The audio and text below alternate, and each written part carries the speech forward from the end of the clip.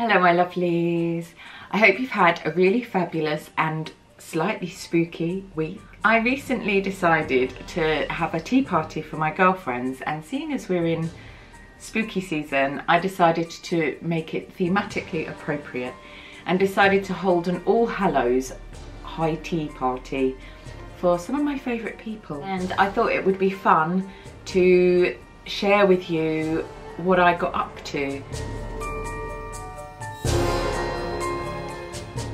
I'm making a menu card for the All Hallows tea party, so I've just sketched out a rough idea.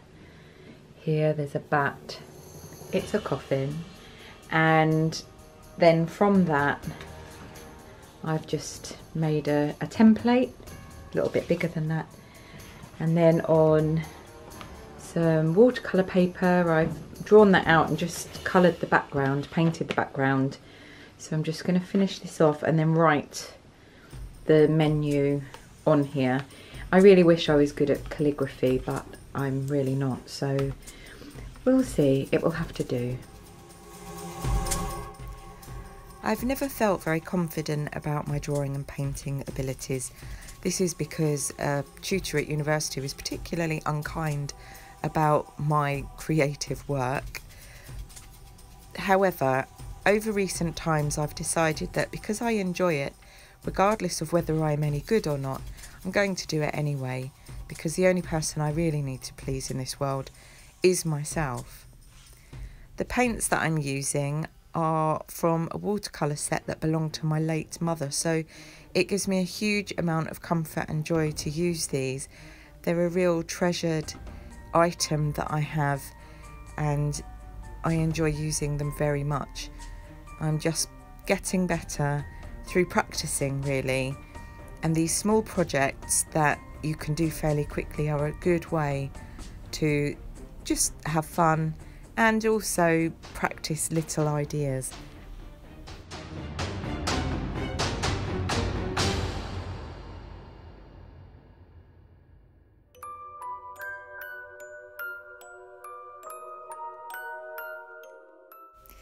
Even though I'm really pleased with my menu and my writing's okay, I think it would have looked really amazing if I had used some really lovely calligraphy.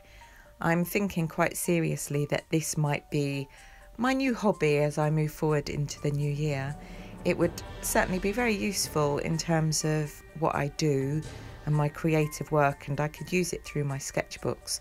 So I'm on the lookout for some kind of calligraphy course, whether that's a book that I use or some kind of online class or just a class that someone is doing in real life.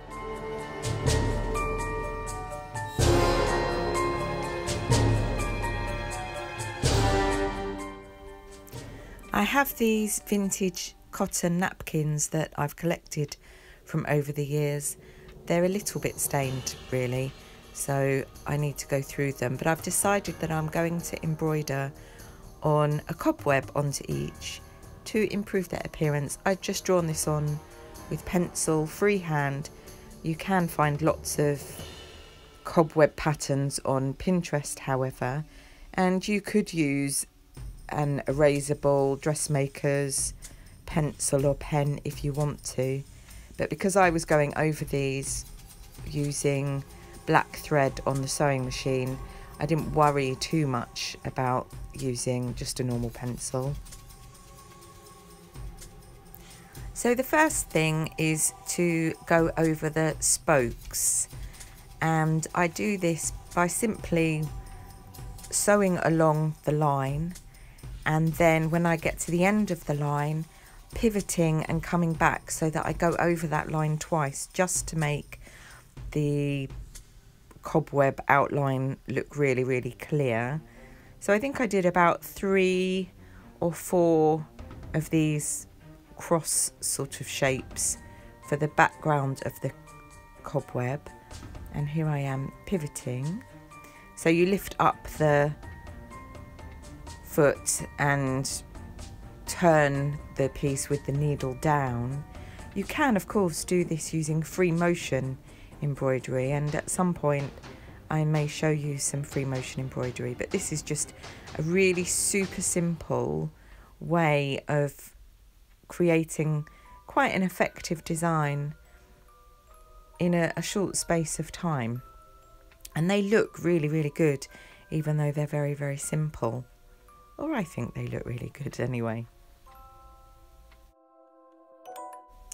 Effectively, you are just drawing on your fabric with thread here.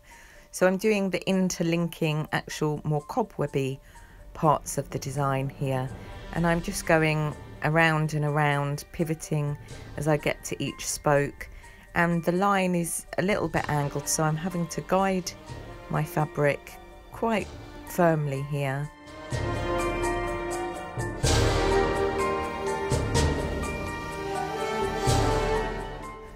To move up to the next round, once I'd completed the inner one, I just sewed up one of the spokes, as I'm calling them. I don't technically know what part this is of the cobweb. And then sew around and around. And I think each napkin probably took about 5 minutes.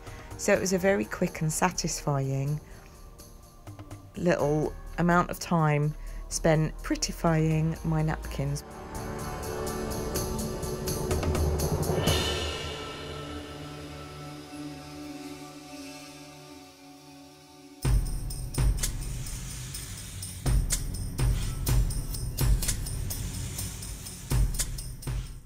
The menu for my All Hallows high tea consisted of the Black Widow cocktail, a chocolate and bleeding heart gat, the shrunken heads of my once beloveds with swamp dip, apple jacks, snapping bats with innards salsa, and macarons a la Frankenstein, which are these here.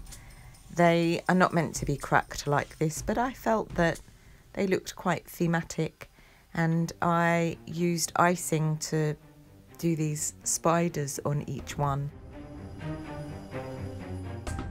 I decorated the table using vintage china, a white, black and lilac-y theme, and of course some fake cobweb. Everything I either had or bought very, very cheaply in the pound shop. The cake is actually a blackberry and chocolate cake, a recipe I adapted from a Nigella Lawson recipe from her How to Be a Domestic Goddess.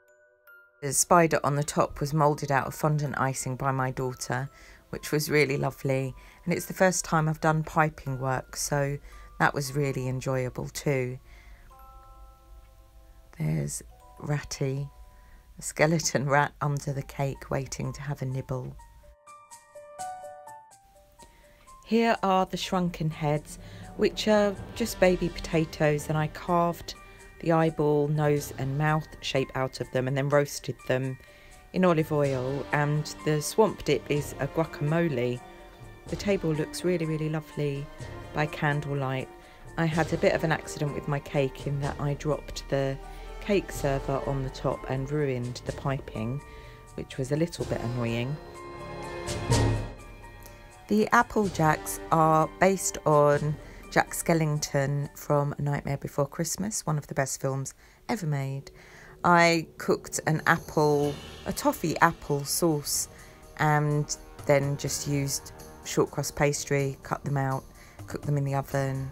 And here are the macarons a la Frankenstein. And the table in that teapot, which has got lovely charms all over it, is the cocktail. And here are the snapping bats. So it's a sourdough bread cut out in the shape of bats with the crispy anchovy chili paste that I bought, brushed over and just cooked in the oven. And these are Ray Harryhausen inspired cocktail glasses with the Black Widow, which is basically blackberry, vodka and sugar syrup with ice. And there they are waiting to be poured out. There's a blackberry in each, and I've put sugar around the rim of each glass, and they are all being guarded by some skeletons there. It's not long now until my friends arrive, and I can't wait to spend time with them enjoying our high tea and a low-key overseeing the whole thing.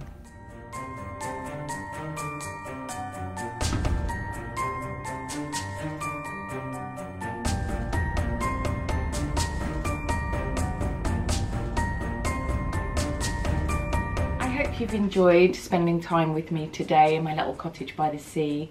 I had so much fun planning and preparing for my All Hallows tea party. All the things that I did for my All Hallows high tea party were very simple, quick and cheap to put together, and I hope that if you're having tea parties of your own that you have found a little bit of inspiration here. If you haven't already subscribed and you would like to spend more time with me in my little cottage, then please feel free to subscribe, like, share, do all of that good stuff. It really helps my channel and I really love making these videos for you. Next week I'll be back with more spooky fun and a sewing video again, so keep your eyes peeled for that one, and of course there is going to be more Vlogtober for you. I hope that wherever you are in the world you're keeping safe and well and you're having a wonderful spooky season. I shall see you next Thursday for more spooky fun, my lovelies. Bye!